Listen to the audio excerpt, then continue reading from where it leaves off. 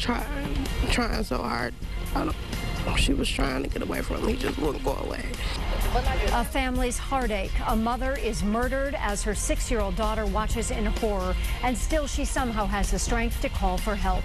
Good evening, everyone, and thank you for joining us. I'm Joanne Purton. And I'm Carolyn Clifford. It still seems so unbelievable for loved ones of a Detroit woman. And as 7 Action News reporter Kimberly Craig shows us, it all stemmed from an ex who threatened to kill her before her birthday.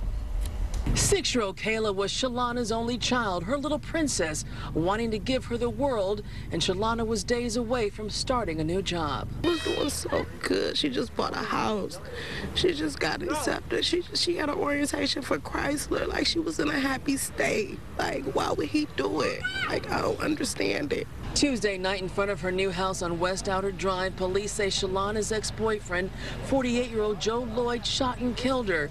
It appears he confronted Shalana outside as she was getting ready to head back to her mother's house, and it happened in front of 6-year-old Kayla.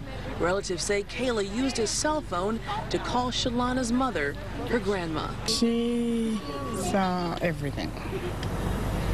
She saw the holes in her mama's body. She saw everything. Relatives say Shalana broke up with her controlling boyfriend several weeks ago, but he wouldn't let go and even threatened to kill her, her mom, and himself.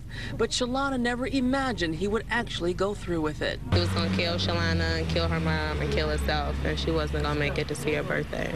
He's very jealous person. You don't expect for no one to just maniac out like that. After killing Shalana, police say her ex-boyfriend went to Royal Oak, where he took his own life, leaving the lives of Shalana's loved ones shattered, especially her little girl. This would be something that would be on her mind and heart for the rest of her life. In Detroit, Kimberly Craig, 7 Action News.